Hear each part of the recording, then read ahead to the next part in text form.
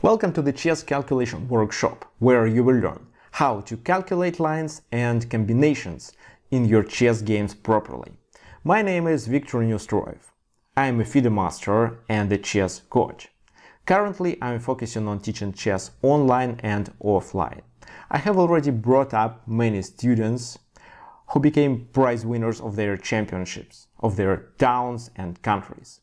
However, I teach chess not only because of trophies.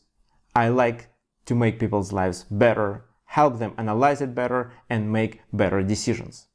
I designed this course for any chess player who struggles with calculation, or just would like to improve his ability to calculate better and deeper, and visualize the position properly after that. By the end of the course, you will be able to calculate the lines 2-3 moves deeper, picture that position in your mind, and evaluate. What exactly do I teach in this course? I explain typical mistakes in calculation. I provide you with the exercises to improve, and we do them together, where I explain which moves candidates to be looking for and demonstrate a step-by-step calculation process. That's why I called it a workshop. The ideal student for this course is a chess player who desires to improve his ability to calculate and visualize positions better. However, don't worry, there is no requirement needed to enroll. You just have to be open-minded and ready to learn. Thank you for your interest in my course, Chess Calculation Workshop with FIDE Master Viktor Neustroev. Feel free to take a look at the course description, and I look forward to see you there.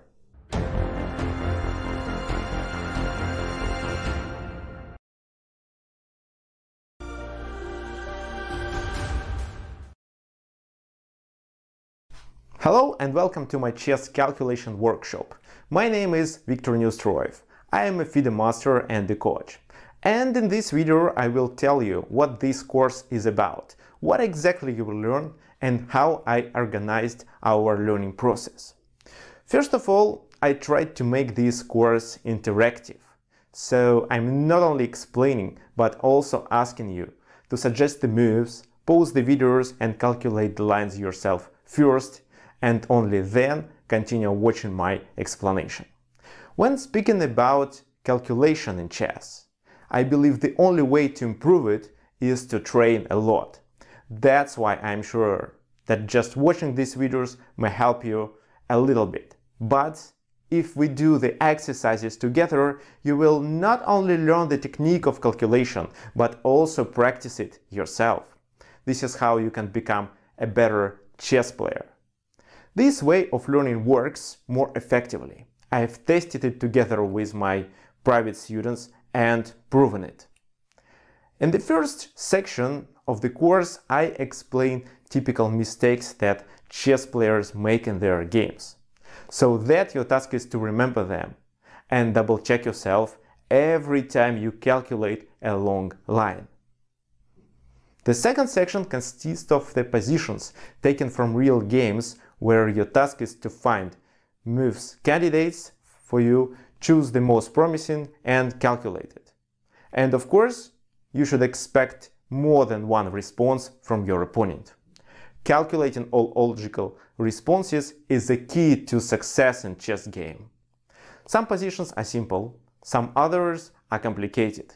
If you feel that this line is too complicated for you, just skip and get back to it later. Moreover, I pointed the level of each position in the title. In the third section of the course, we analyzed notable games played by grandmasters. And again, at a certain moment of the game, I ask you to pause the video and to calculate the lines yourself. This format is very common and effective for face-to-face lessons in chess schools. Calculating lines within a chess game teaches you to be able to look for combinations when you play your own games. Finally, I also prepared homework for you, so you can train yourself without any help from my side.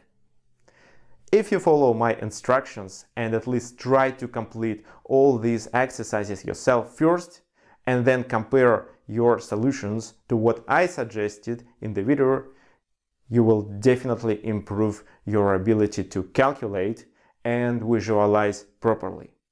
And of course, will improve your chess performance. Because calculation is a part and parcel of chess. Thank you for your attention and see you inside the course. I'm sure you'll enjoy it.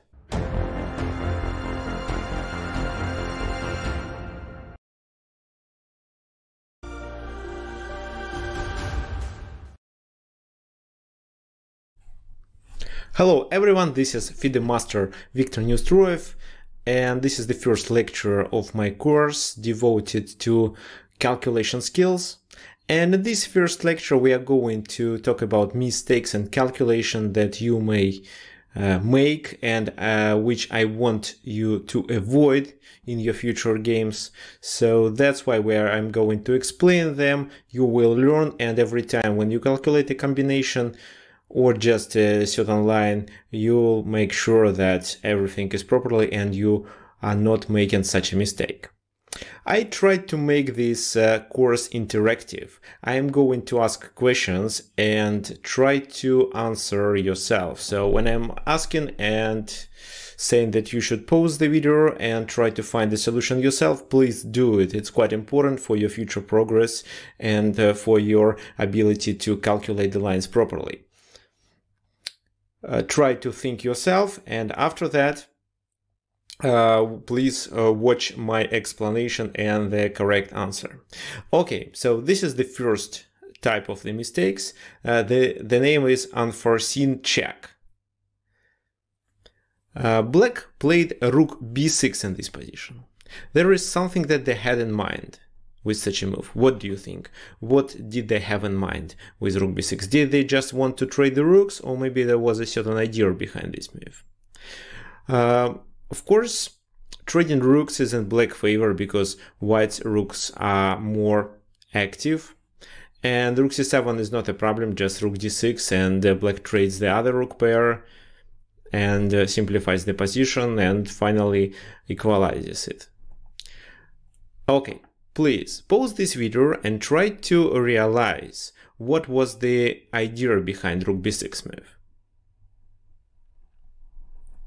Okay, I'm sure you found, but if not, please look at the screen. The idea was that this rook is protected only with the knight. That's why if white captures the knight, king takes and white can successfully take the rook. Looks quite attractive for white, but actually this is a trap. In this position, after white captures on b6, black can simply play king c7 to trap the rook on b6.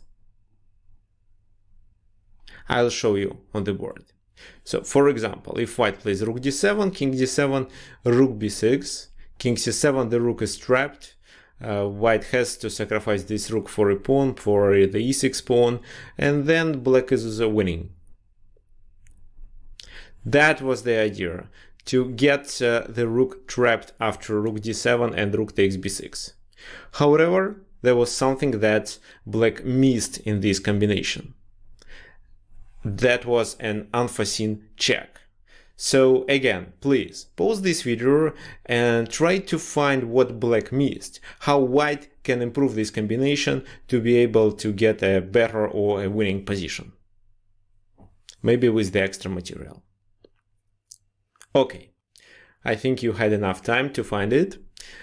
The idea is not only to take on b6, but first to protect the rook on c6. And white can successfully do it with an intermediate check. Rook d7, king d7, and finally knight to e5. Checking the king, and at the same time protecting the rook. After this check, the king has to retreat and can't protect the rook on b6. King e7, rook takes b6, and white is winning because of an extra knight. Okay, I think you got it. So the idea of rook b6 could be good because it attracted white to play rook d7, but unfortunately black overlooked an intermediate check, knight e5. This is what can happen very often, especially if the king is close to the place of action. Okay, fine. Thank you for your attention. We will continue in the next video with another type of mistakes in calculation.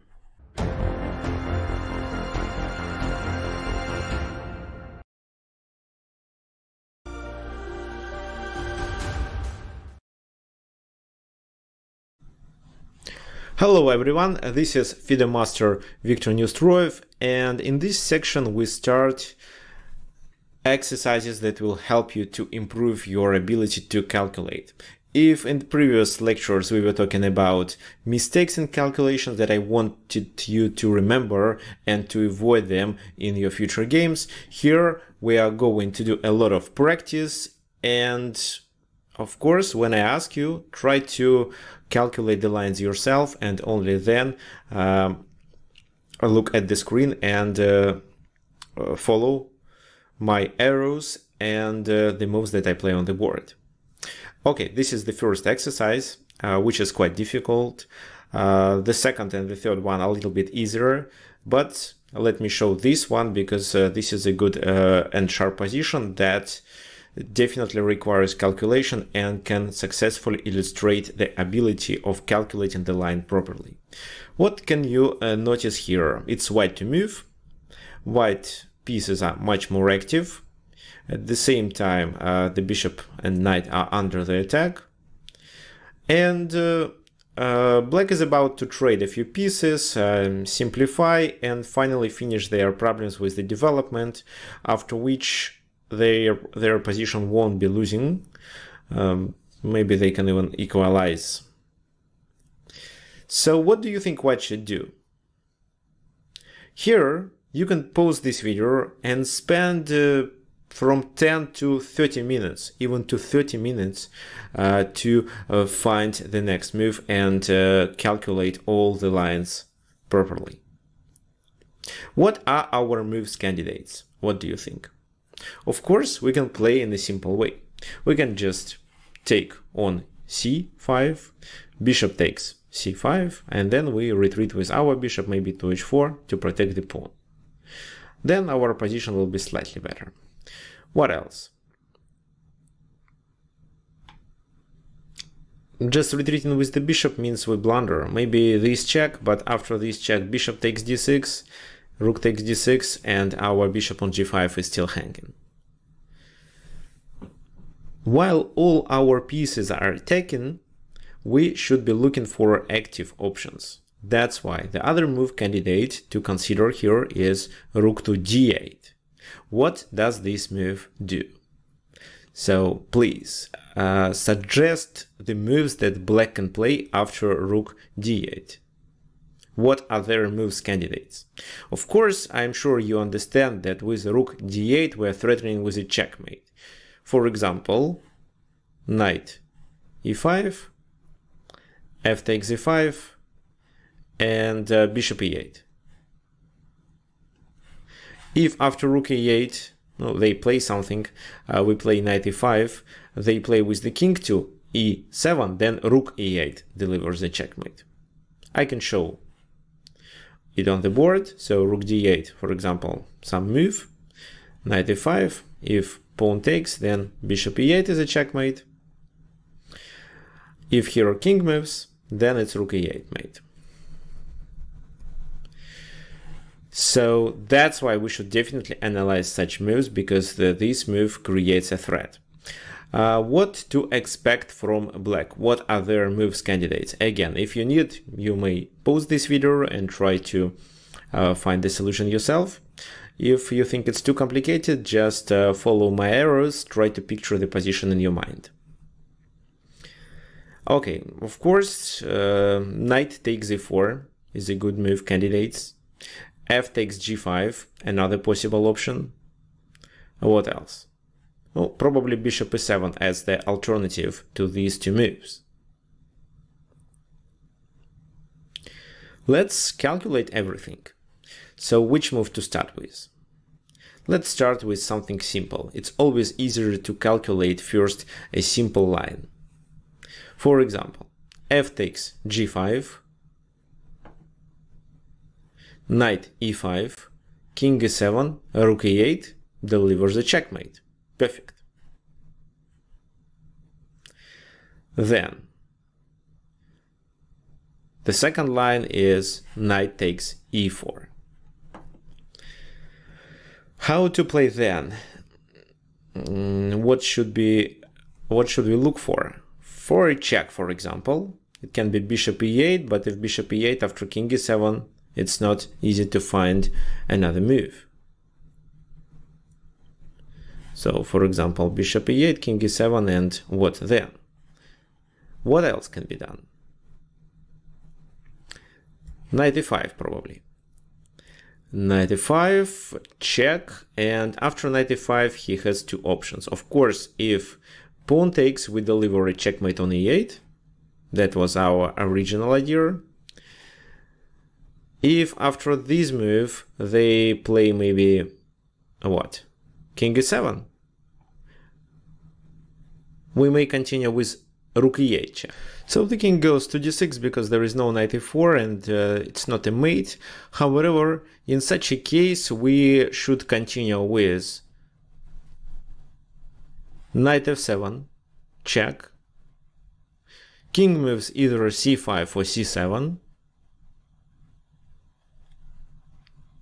For example, if it goes to c5, we can check with our bishop on e3 to be able to save the bishop.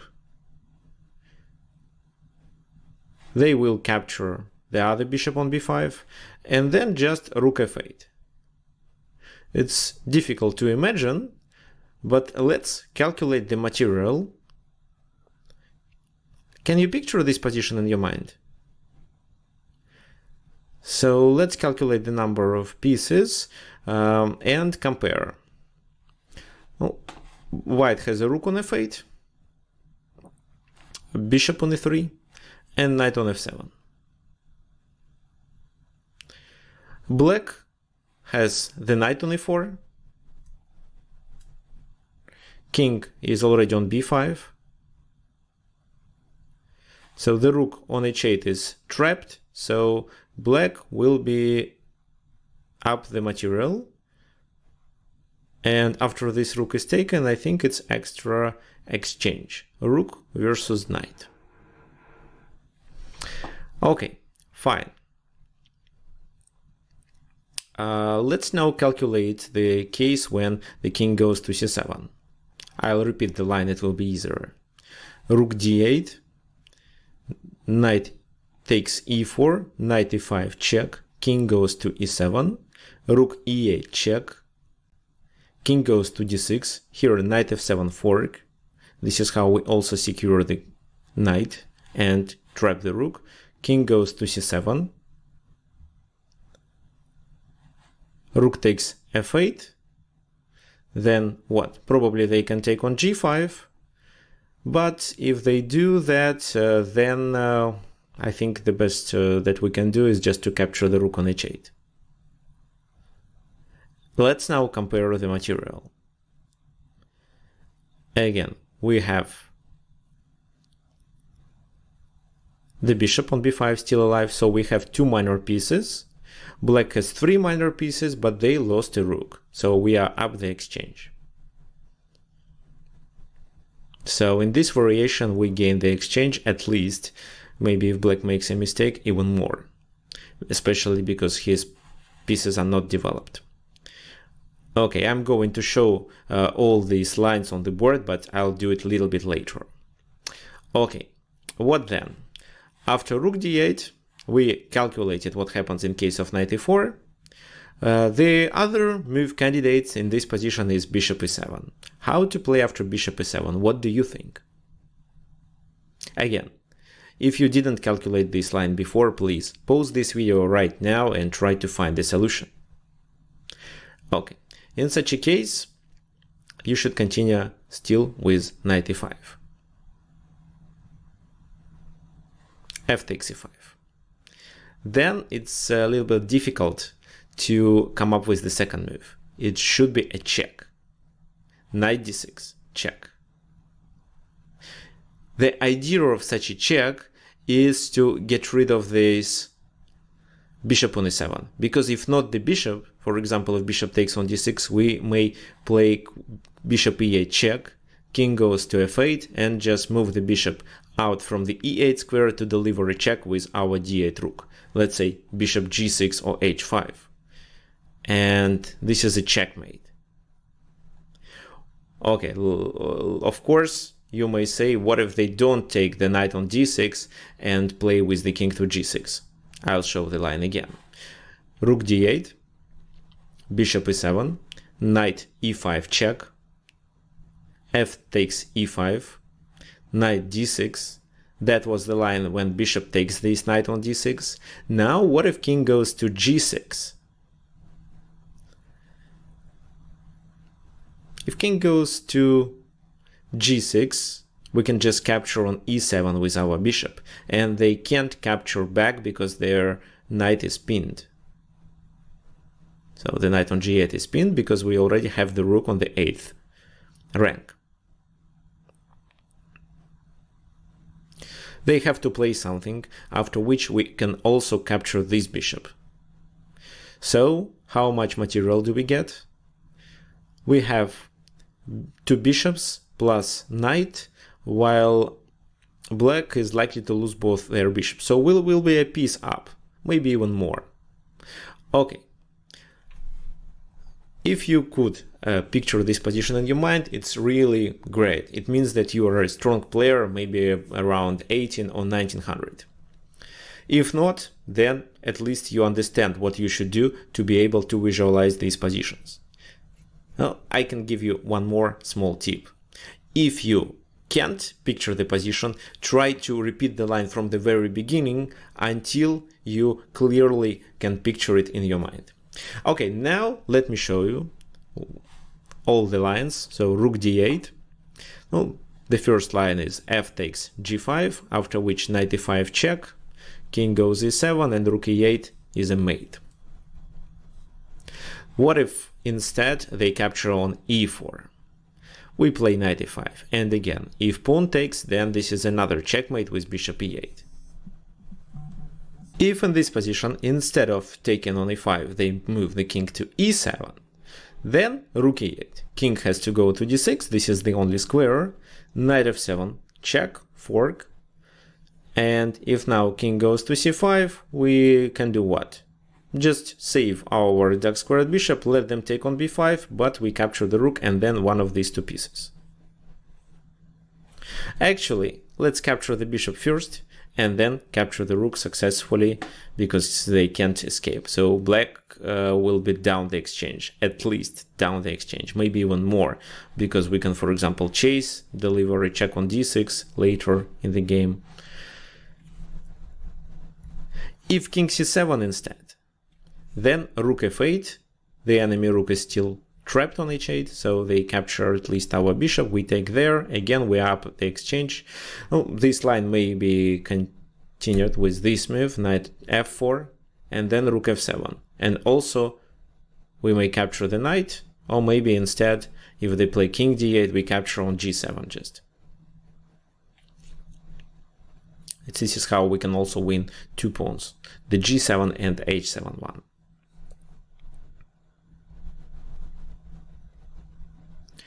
Okay, and finally bishop e7, I think the most complicated line. If so, still knight e5, king has no squares to move, they have to take.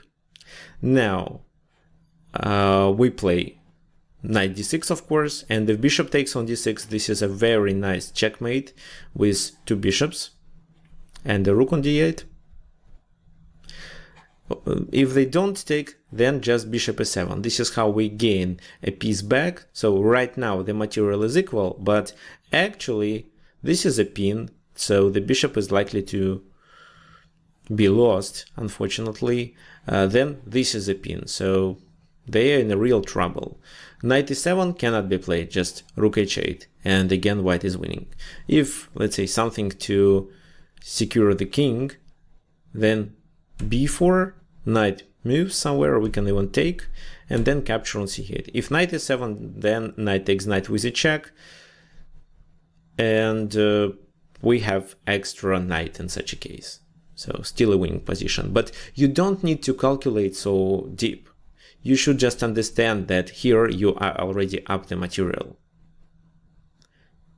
At least the position is in your favor. Actually, materially it's equal, but because of the bishop being hanging on c8 and because of the spin that you are going to exploit, you are likely to win something.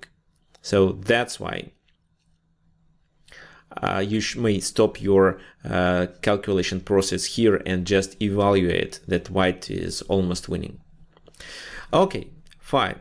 So thank you for your attention. That was a difficult exercise, and if you would like to practice, you can just use any puzzles or any sharp positions and try to calculate moves. And every time when you decide that you should play maybe rook d8 or something else, look for different moves candidates and try to calculate all these lines in the depth of 3-4 moves at least. And after a week of such exercises, you will realize that your ability to calculate the lines properly got improved. Okay, thank you for your attention. We will continue in the next video.